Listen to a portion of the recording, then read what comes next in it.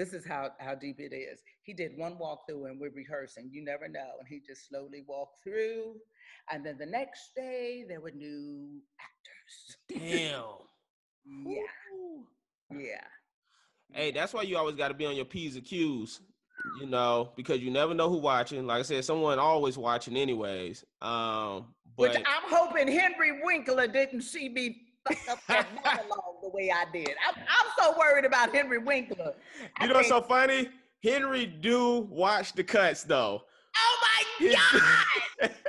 So embarrassed. I'm telling you, I've been a fan of his forever. He's a Juilliard. I think he's Juilliard dude.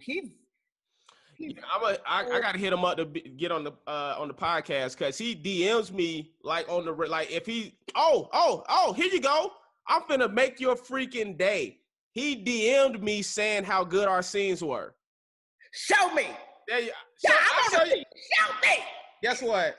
You about to make my day. I got the DMs, yo. I have been, and he's one of those actors that I know it took forever for him to shake that Fonzie that persona and all of that, because that's how I knew that, he was classically trained and he was this and he was that. But he has really, you talk about longevity. Yeah. And said something a long time ago, there's no finish line in this business. But he is really parlayed it, and he's still acting when he acts. But I didn't even know he was a freaking producer on MacGyver. He was a producer on the original MacGyver too.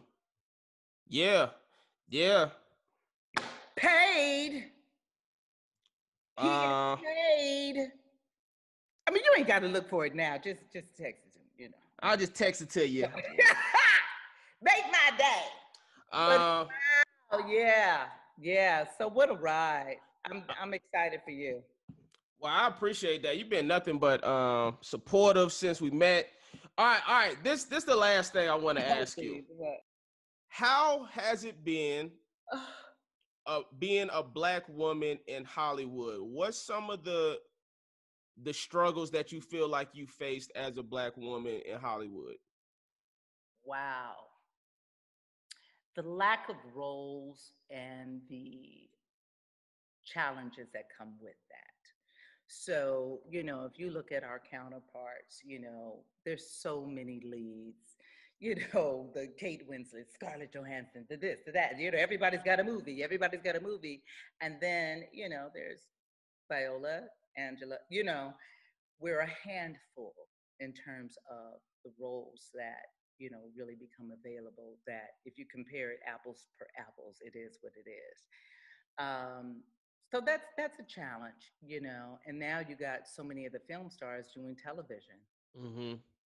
Even though there's so many other platforms, but now that pool is getting crowded, the watering hole, it gets smaller and smaller. And I don't focus on that, but I'm just seeing the shift,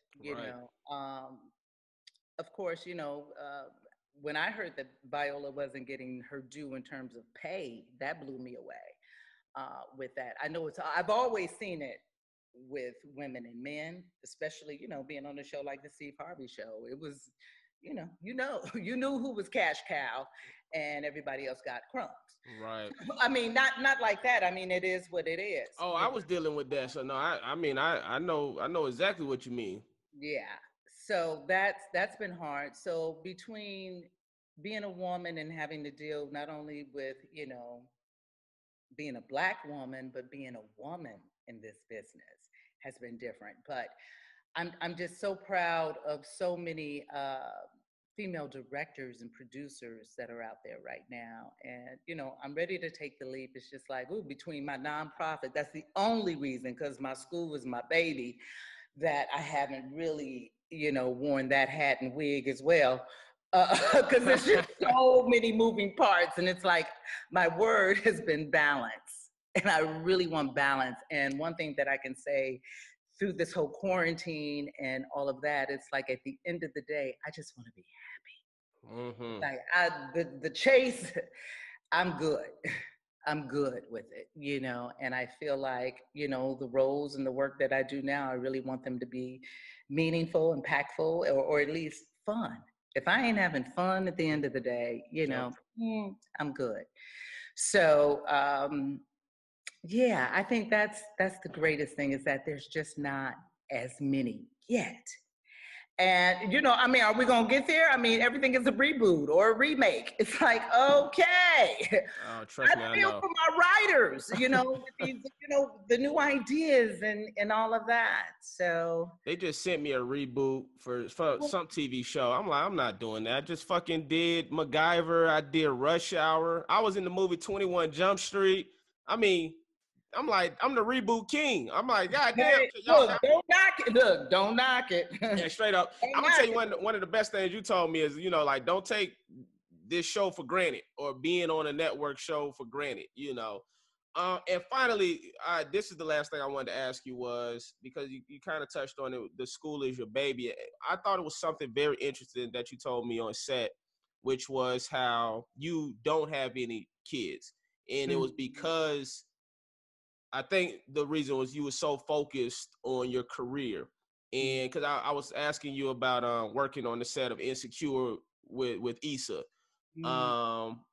So anyways, what do you have to say about that? Do you have anything to say for any upcoming, you know, women, you know, in the industry when it comes to whether to make time to have a family or focus on your career, or, you know, just what's your thoughts on that? Because I thought it was very interesting. It is very interesting, and you know nobody can tell you your walk because nobody can tell me. It was like, oh, I got a job to do. I'm going to work. I'm going, you know, and and it was very interesting. And I forgot who I was listening to, but it really hit me, and it was like, don't let this business rob you of your womb. And I was like, ooh, rob me of my womb, you know, and I had never thought about that. But sometimes, you know, we get into this, our masculine energy as women, and, you know, we want to go with the same rate as, you know, men, but men have a different trajectory. You know, let the man be the man, you know, and sometimes it's okay if you want to take the time to make the time to have your legacy, your Right. family, you know, and all of that. So I'm the last one to tell somebody what to do, but going back to being in quarantine and COVID, it's like, well, who gonna take care of me? You know, I go into precious, and I'm like, who? You know, so you start thinking, and really, you know, at the end of the day, because I've lost so many friends and acquaintances, you know, in this past year and a half. And, you know, I don't want to end on a sad note, but I want to end on some real shit. You know, Right. Straight up. at the end of the day, you know, we work for all of this and then you can't take it with you. You know, Denzel got this whole thing. Ain't going to be no U-Haul truck behind that hearse. Okay. Right. So, you know, just, you know, plant your seeds and water them and enjoy your life. And, you know, if you choose to have a family with that right person, because it could make you or break you as well. I've seen, you know, a lot of, you know, my I wouldn't even call them friends, but you know, associates, you know, have families, and it's like hell.